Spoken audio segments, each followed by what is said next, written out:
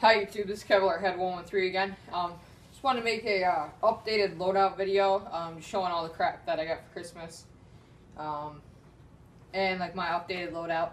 I did go and play with this December 28th.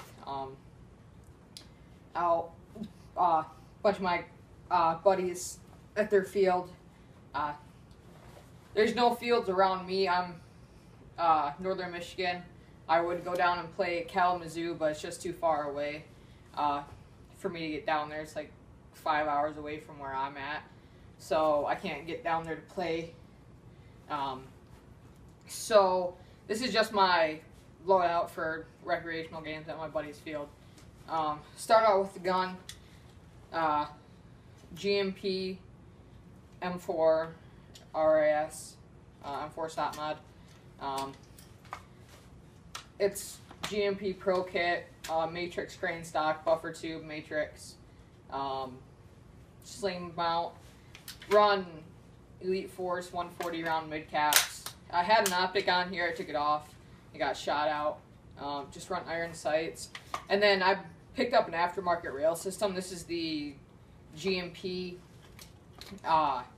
RIS unit. I got it from eBike for like 56 bucks. It was on sale. So yeah, and yeah, it's rock solid. Just have some rail covers on it. JG barrel extension, so I have a full length M4 barrel in it now. So yeah, so here's the rifle. And then start out when it comes to my vest, I have a Camelback. Normally I run it in this pouch back here, but I like to take it off if I need to, so I put it in this, see how I like it, just carry it in the actual Camelback carrier. I'll get back up now. My head might be cut off, but just have to deal with it. Just have my helmet on top, ESS. I forgot what goggles they are. Just regular ESS goggles. I have goggle retainer straps, tricolor desert, helmet cover, cat eye band, and yeah. On my vest, this is the Banshee rifle plate carrier, what I always run. I'll get a little bit closer here so it kind of will show up better. It's what I always run. Just have the mission spec sling. Just have a Grimlock right here. Sometimes I put my sling through it, just so it kind of stays right there. I put some Condor shoulder pads from a QRPC. I run 3 Elite Force 140 round mags and a Condor triple mag pouch, and then I run 2 no, I forgot what brand, but they're high caps. Just run 2 high caps in a pouch right here. Normally I have a utility pouch right here or down on my belt, but I just didn't put it on right now. Couldn't find my belt. Normally I will run a sidearm SIG P226 by KJW, but I bought a new fill valve with some of my Christmas money, and it got here. I put the new fill valve in, and then I put it up to my ear to hear if it was leaking, and the thread stripped out of the magazine base plate, and the fill valve shot across the room, and right when I moved it away from my head. So I was pretty lucky there. It put a big dent in my wall, or put a big hole in my drywall, so it's pretty lucky there. And then I just run DCUs, or I think DCUs. Yeah. Normally I run the DCU pants. I just didn't feel like putting them on right now. I just run no-name black tactical boots. I forgot where I got them, but. And normally I run a neck wrap. Couldn't find that. And normally I run gloves. I found one of the gloves. I just couldn't find the others. Just I got them from my cousin. He was issued them in the military, but he never wore them. He bought his own pair, or he got issued a different pair, so like hard knuckle, so they're like fire resistant goat skin gloves or whatever, so Sorry this is kind of long. Yeah, that's just my improved setup. Played with this, it worked fine for me. I do have a story about the gun though. Like I said, this is a GMP Pro kit. I don't know if it's going to be like this for regular GMPs, but I run the Elite Force mags, and these mags are a little bit smaller than regular high caps. I noticed. I had to put a bunch of tape in the mag well to hold it in. In my old JG body, on my JG M4, these Elite Force mags do the same thing. Next time I am going to go with the mag brand mid caps. I just went with these because I could get 6 for like 45 bucks. Would have been the same price for 5 mag brands. But these Elite Force, I tried to take the base plate off because they were jamming, and on a couple of them it cracked the like little base plate at the bottom, and on one of them it completely broke the whole base plate. Base plate broke in half. The spring went flying across the room, so I'm down 1 mid cap now. So for the same price, could have got better mags. So next time I will be going with mag brand. But these feed pretty well. But moving back onto the gun. For most of the day, I was playing, and I got this for Christmas. And even in the morning, I went out to shoot it, and I was noticing the same thing. I thought, was just because how cold it was out. The battery was draining pretty quickly.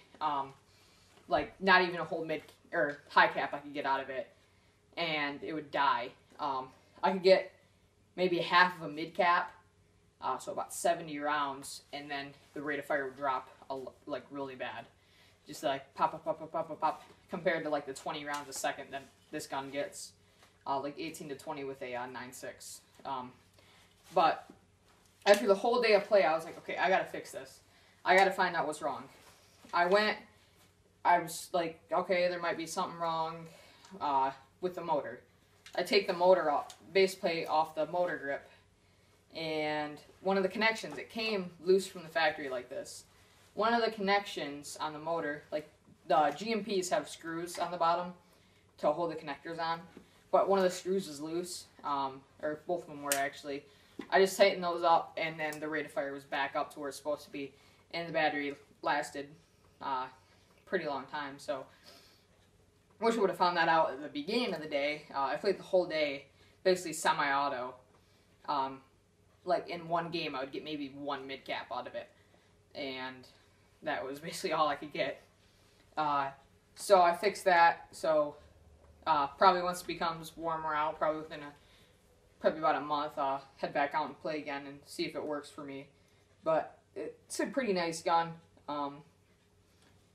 Yeah. One thing is, I would not recommend this front end kit that I got for it, from the Pro Kit. Got it from Evike, the Matrix CQBR front end kit. I believe it is.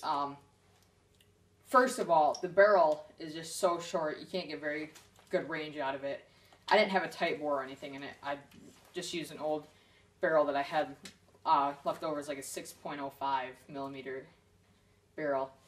I put that in there.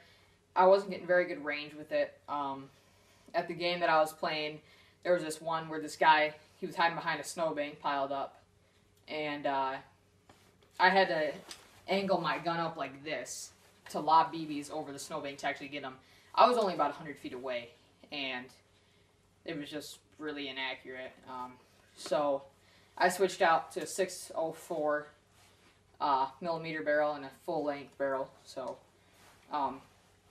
that fixed the problem. But also this front sight, really hard to get centered. Like most of the time it's off the side because the cut, like it doesn't have normal pins holding the front sight on. It has Allen screws. So you have to tighten the screws down to hold it in place compared to a regular where there's pins going through and then that holds the front sight in place. Then also when I got it, the pin right here that holds the mock gas tube in place fell out. It was way too small for the hole that was drilled, so I had to use some epoxy to put that back in. Gas tube's fine. The rail system that it came with sucks. It's way too like it's like the Chinese replica style where it just has the one screw up here. It doesn't have the real steel style back here. The number markings are off. The color's wrong. Like the rivets that hold the heat sink plate in, paint was already chipping off. The heat sink plate was silver instead of black. Well, it's silver on the inside like it's supposed to be, but the outside was black. Or silver. Yeah, outside was silver. The heat sink plate was uneven where it was riveted in. So that made it so I couldn't get it to go, like, couldn't get it to close up all the way. So I had to take a pair of wire snips and clip off the top of one of the sides, to get it to fit. The delta ring, like the barrel nut's fine, but the delta ring itself is way too big for the barrel nut, so it moves around way too much. The handguard cap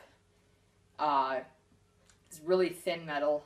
It bent really easily, wouldn't hold it in place. The rail covers that it came with sucked, way too tight. I had to take a Dremel and take some material out of it to get it to fit. Let me make sure it's still recording. Yeah, it is, okay. Sorry about this being so long. Yeah, I had to take a Dremel to get the rail covers to fit. And the bottom rail was really loose right out of the factory. And the top rail was too, that way. That's why in my M4 video that I did, the GMP M4 stop mod, I had my red dot in between the rail and the upper receiver to try to brace it. But the bottom was really loose. So I had to put a bunch of tape on there to try to get it to hold in place. Even when I did that, it was still really loose. Sorry about that, that was my phone. Still really loose. So I wouldn't recommend getting it. The only reason why I got it was because I thought it was, oh, it's such a great deal. Only like $55 for rail system and complete front end kit, barrel cap, barrel nut, everything. And I was wrong. I wouldn't recommend getting it. $55 seems like a steal, but for the same price, for just a little bit more, I ended up spending another $56 to get a new rail system, because the rail system that came with sucked. Really soft pot metal. I mean, I took my knife, because I zip tied it to try to keep it tight. It didn't work, so I took my knife and just kind of like pried up with it. Like put the back end of the knife in one of the grooves and pried up, and it completely took a bunch of material out of the rail. It dented it like crazy, so I wouldn't recommend getting it.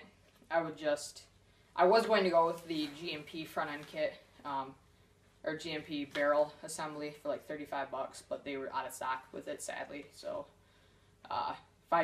probably for Christmas again, I'm going to build another custom gun, and yeah, so I might build another M4, I don't know, probably another style M4, but I'm just going to go next time with a different front end kit, so yeah. But yeah, just don't get that front end kit. That's a long rant. But yeah, so sorry about that, how long it was, but this is Kevlar High 113 signing out.